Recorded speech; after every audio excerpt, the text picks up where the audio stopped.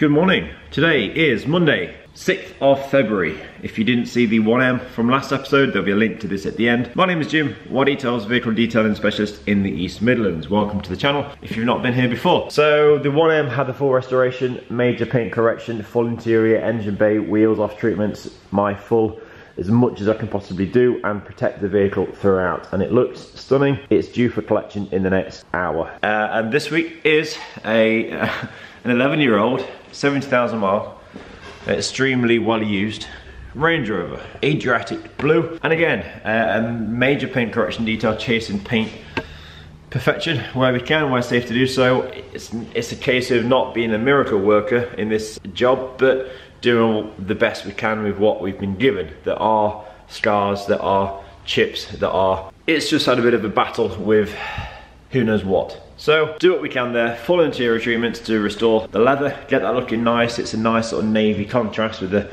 cream piping. The wheels, they're actually being away there. I'm shipping them down to the wheel shop this afternoon for refurbishment. If you did see the vlog for the 1M, you'll realise it was a lengthy episode. I still don't know how long it is because I still haven't finished editing. So in the week I will be finishing off the edit for that. But this one, the Range Rover, I can't warrant the time, I can't justify the same time. But what I will do is keep it sort of shorter and categorise it. So this is the wash, this is the wheels, these are the paint, and just sort of keep it brief and hopefully sub 15 minutes for a change. So a very quick look over the paint. Straight away you can see an array of buffer trails, the holograms, the wavy lines that are going left to right, buffer marks. Obviously the vehicle is yet to be washed, it's very dirty. With all this surface damage on the paintwork, all the clarity and gloss is otherwise lost, hidden underneath. Not sure how well this mark's going to lift. Looks like it's taking the paint off there. The usual scratches around the driver's door handle, nails and keys. The Vogue actually is a return customer as well. I used to be a mobile service and it's an existing customers from way back when, not seen them for a long time. They've had various cars, a big fleet of vehicles of which I've worked on in the past. This one is the latest edition. They paid very little for it. It's a bit of a steal when they bought it. 11 years old, 70,000 miles on the clock, a well-used example, but because of the price they paid, willing to throw 4 figures at it to restore sort of throughout. Oh, and also, we are now operating back on, how can I show you this? I know, the reflection of the BM. Back on the Canon, little G7X, this little fella was sent away for repair. For the meantime, for the last few episodes, I've been lent a Sony RX100 Mark III. Don't get me wrong, the picture was nice. The audio, I think, was better. The mic was better than the Canon. But this Canon's touchscreen focus ability, so it's on the 1M, it's on the face, it's on the 1M, it's on the face. It's very fast, and I'm only aware of that now I've tried another camera. Looking forward to using this again and becoming familiar with the controls again, because I'm used to the Sony. But again, the time-lapse was a nice feature on this that the Sony didn't have, so in fact that might be what the bulk of this vlog will be, time-lapse of work on the Range Rover. So start the soundtrack now and enjoy.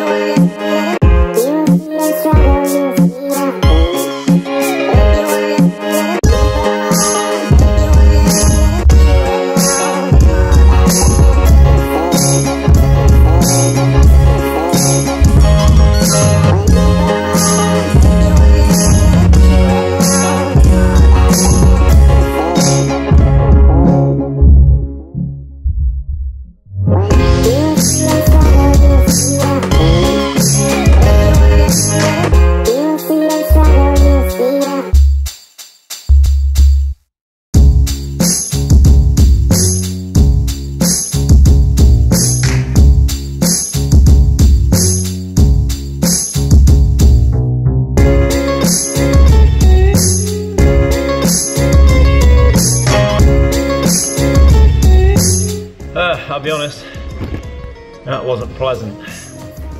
Range Rover's full wash decontamination complete. The car has had a lot of paint work. Again, I feel like I do nothing but bitch about or point out all the bad bits that other people leave behind, but that's my job. That's what I'm trying to do. I'm looking for problems to fix them. It's gonna be a long week. It isn't gonna be perfect. I'm gonna chase out as many marks as I can within the timescales, and we'll see how we get on. But for now, apologies about the lack of wash process. You've seen it before, I'm sure, by now. If not, check out some of the other videos. But the wheels, they are off for refurbishment. So every wheel has sort of this sort of level of curbing, but it's the corrosion we're trying to sort. So these will be acid dipped and refinished. Got new centre caps. But the question is, will they all fit in the BM?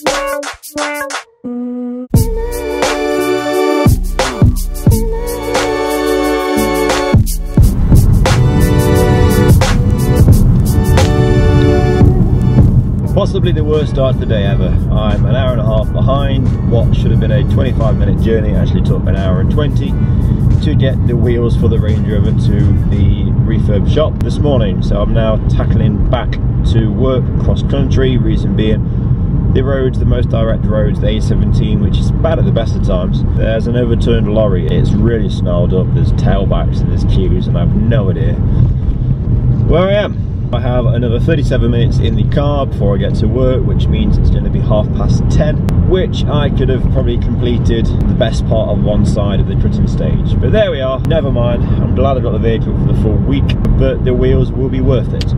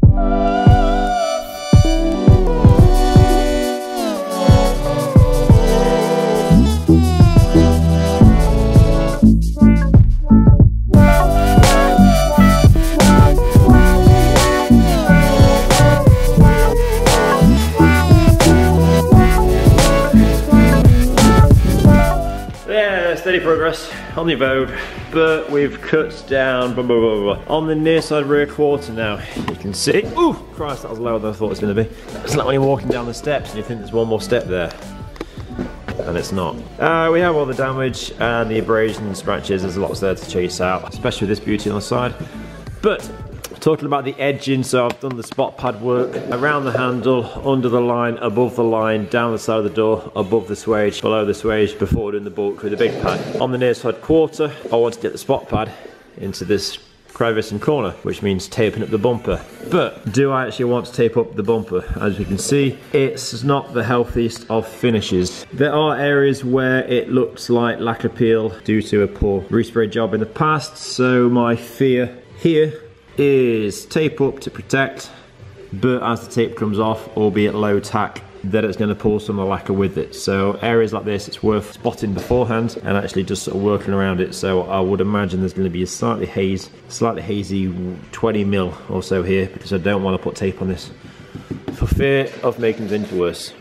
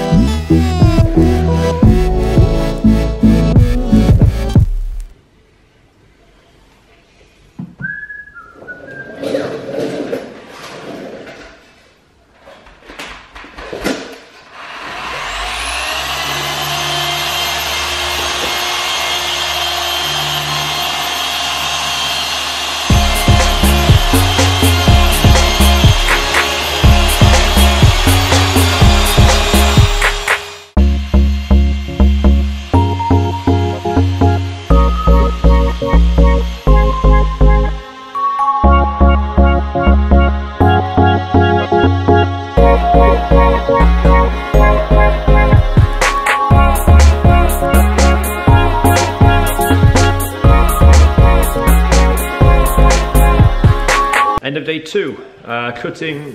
Progress is pretty slow, but we're getting somewhere. The near side now has been fully cut and refined. I'm taking a different approach to this job. I'm actually cutting, refining as we go. So I've been down this side. It's 90% correction. To be honest, it's looking a lot better from where it was. And I've been over the top of the roof bar, same as the offside. Tomorrow I'll like to get the majority of the cut complete. I've got to debadge the Range Rover lettering front and rear on the bonnet, work down this side, tackle the bumpers with a view to, oh, look at the buffer trails on the bonnet. Dear me, someone's had fun on this one. So end of play tomorrow, Wednesday, day 3, I'd like to have the majority of the cutting complete. So I will see you in the morning. Morning! It is Wednesday and we are here cutting down the offside. Look at that beauty. Obviously the driver's door yet to be touched. Near side door cut and refined. That's ace. Let's bring the light further forward. So when people ask what is detailing, I'll show you when I get some focus. That is detailing, the removal of unsightly defects, abrasions, scratches. Obviously these are an assortment of scratches from when fingers have missed or keys or rings. Going into the door pocket. It isn't perfect, as I say. The car has its fair share of scars, unfortunately. 9-day difference, restoring the true clarity and the colour. It'll be interesting to see how these marks come out, to be honest, so give me 40 to 50 minutes and I'll be back in touch.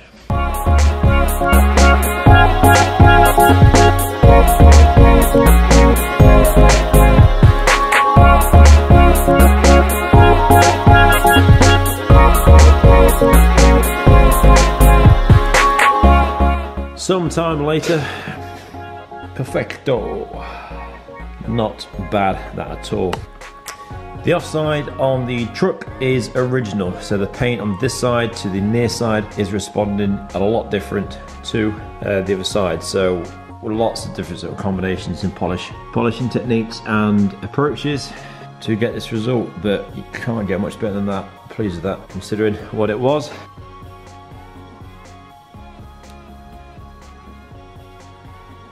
Not bad for an 11-year-old car, 70,000 miles on the clock. Just the handle to cut now, and then that's the door complete.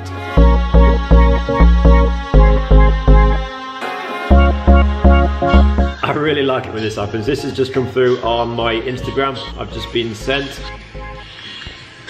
a video of someone playing back last week's vlog episode. Looking and learning from the best. #WhiteDetails. That's really cool. Feel free to get involved and screenshot, snap, film. Really, really awesome.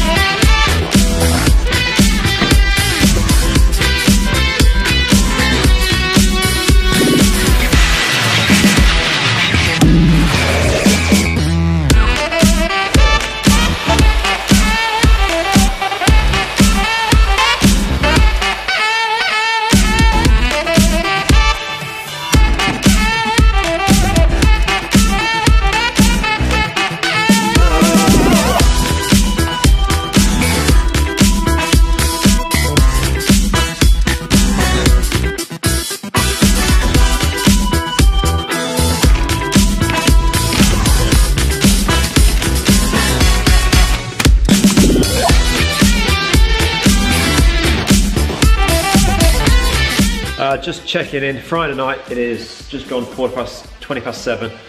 And the Range Rover now sits, the end is in sight, and I feel better now because the whole job, the unit's been a bomb site, the car's been dusty, it's been a messy job, but I finally feel like I'm actually progressing towards the end now. Paint fully polished, corrected and refined, badges reapplied, badges replaced in the bonnet, tailgate, Range Rover and the Vogue. These will be being replaced. You can see they're a bit stained and tarnished, as are the indicators. The orange indicators have been replaced for clear lenses. There's been touch-ups made to the whole vehicle. Interior wise, I have to be careful where I touch because there's been some touch-ups made on the handle. It is now awaiting on application of leather protection, so it's all been cleansed. Nice place to be. I've not really got a great deal of footage of this. You saw the toothpickery work on the top of the gear knob. What else? There was some work on the leather, on the steering wheel. Nice combination. So back in tomorrow, I've got to sort the wheels, or the wheels are back from the refurbishment. An inside and out job. They were really badly corroded before. So looking at the part now. New centre caps. So tomorrow will be the wheels, it will be sort the glass, do the trim, and then that's about it. The engine bay, as far as they can, has been done. So back in tomorrow.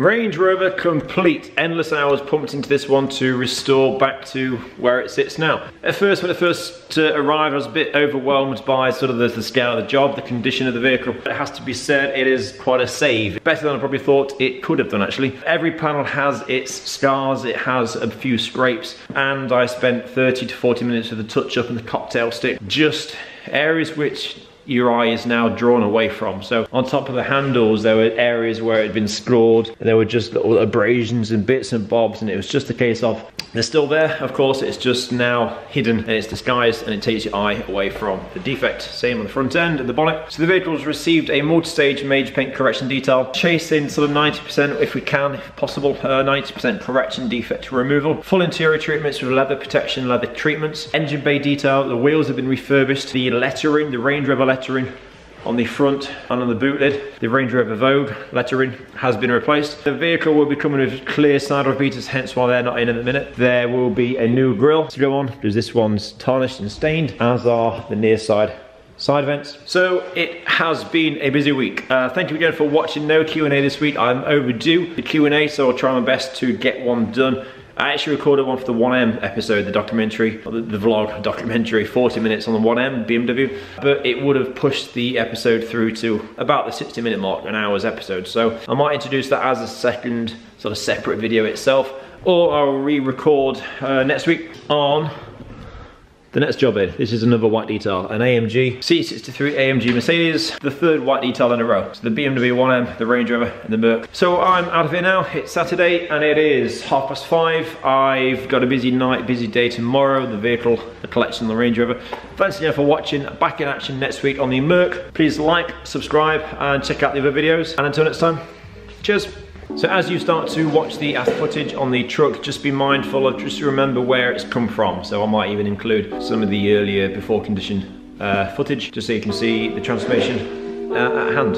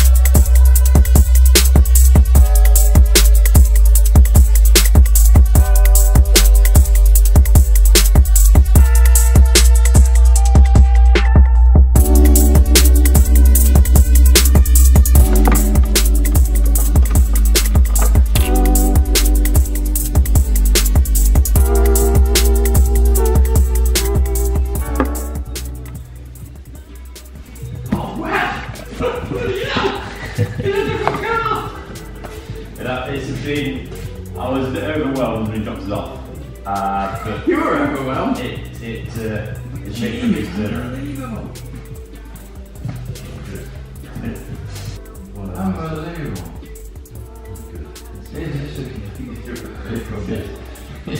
It is completely different. Right, I spent on the